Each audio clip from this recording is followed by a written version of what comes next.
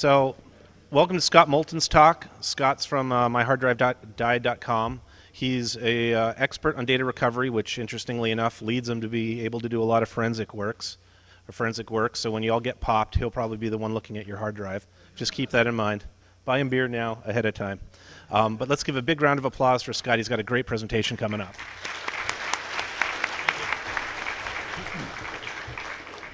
Just a kind of a quick show of hands. Who saw my speech from last year?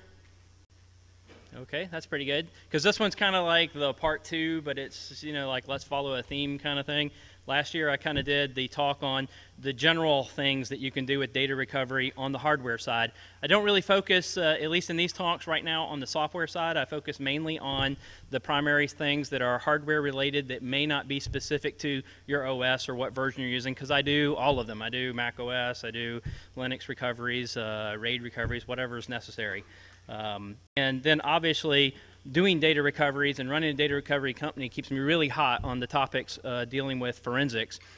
And coincidentally, one of the weird things that's starting to happen in forensics is that hard drives are being made crappier than they've ever been made before. So we're starting to see a lot more failures actually on the job. Like you actually have a lot of bad blocks on drives when you're out there trying to do an image and trying to recover it and take it back to your office and work on it or whatever you do. How many people do forensics in here? Okay, that's pretty good. So I'm trying to focus on the things that I might do as a forensics person when I'm out in the field trying to do those recoveries and trying to help you guys at least come up with ideas and answers to get those images done, because a lot of forensics guys just can't get the image done if there's actually some failure with the drive, and in a lot of cases they have to. They got to figure something out. So I even try to handle like a forensics department in data recovery, so that if we have a special hard drive that we need to reassemble but it still needs to be acceptable in court, we try to do that. But real quick, before I get into the hard drives, I've been starting to deal a lot with SSD drives and flash memory sticks. There's still, it's kind of a lot like it is with hard drives, where there's very little information that is very detailed in what's actually happening. And I've been trying to build those contacts and trying to get answers, and I've gotten a few answers from a couple of guys at SanDisk and a couple of other companies. But for the most part, anything that's related to like trade secret stuff or how they're doing wear leveling, it's all hidden. You just can't find it, or no one's going to tell you. The white papers in some cases have inaccurate information in them, or they were written in 1998 before M Systems was bought by SanDisk. There's been a lot of different things along that line that affect our doing a data recovery. How many people have had a flash memory stick like die on them and had to try to get data off of it? How many people were successful at getting the data off of it? Yeah, that's a little less of a number there. And just real quick, I mean, how'd you do it? Did you have to rebuild it, like resolder chips on? Okay, so it's software side. It wasn't hardware side. Okay.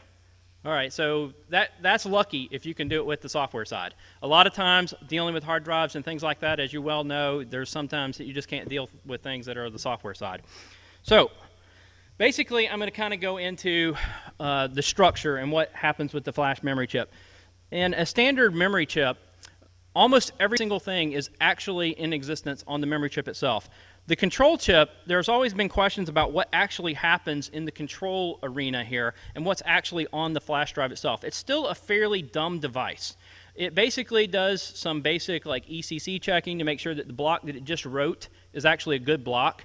The idea of wear leveling is I'm going to use every block on the chip before I write anything else to another block that's already been written before. So in other words, like an erase cycle.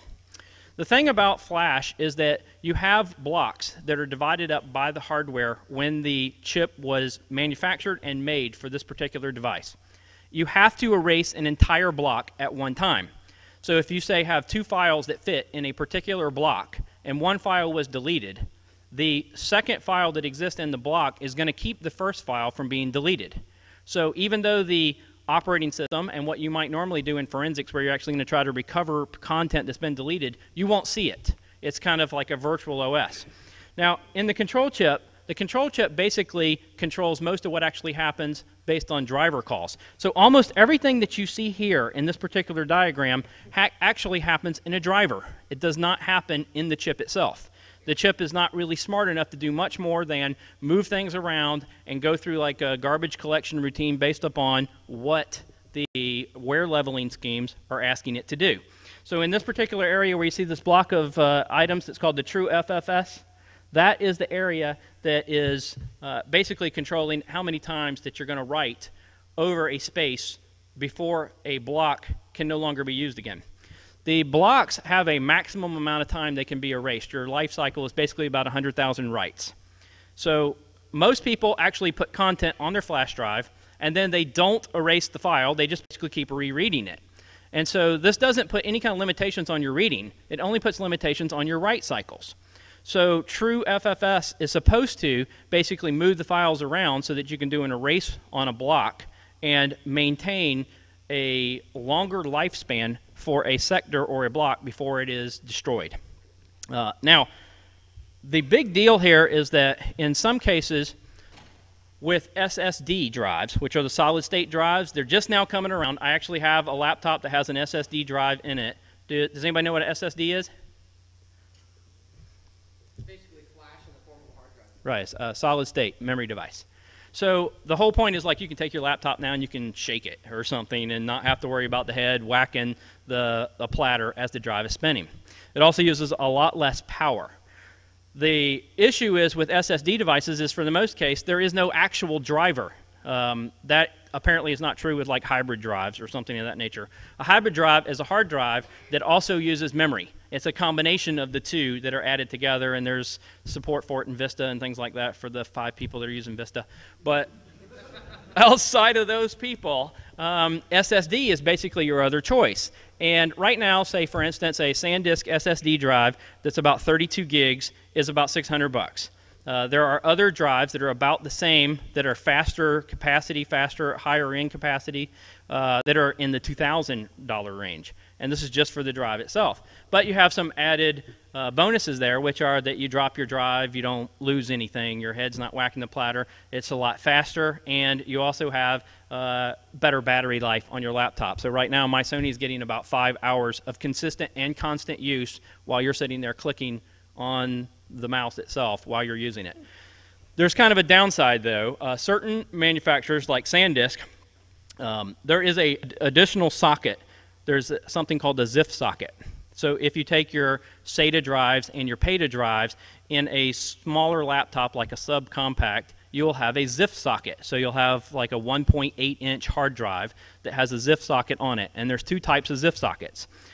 But SanDisk saw, for some reason, decided to make their 32 gig ZIF socket drive a master only.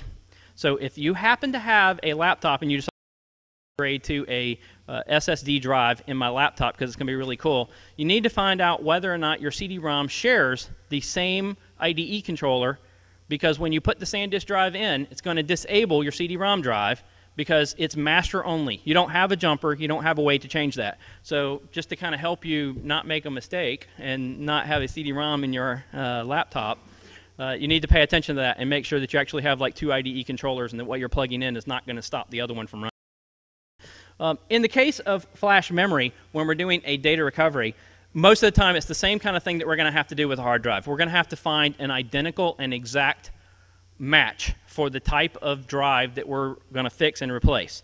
And basically at this point in time, you're looking at unsoldering the chips from the board and replacing them. So you've already got to remove the good one and actually get rid of the chips off of it and then solder them back on. And I have a fancy soldering gun, so I'm sure that all of you have that one that does it that quick. It is very, very difficult to unsolder these things. Heat is a real problem, and I'm getting better and better at doing this, but ultimately the whole point is that all the content that you need for your operating system is typically on the chip itself. The big deal is whatever the control chip is doing to write the content, making sure that the firmware and that the model is exactly the same, because it's, again, it may be I'm going to write a block someplace else on a different model. So you have to be really cautious about dealing with those flash drives. You can rebuild them and you can replace them.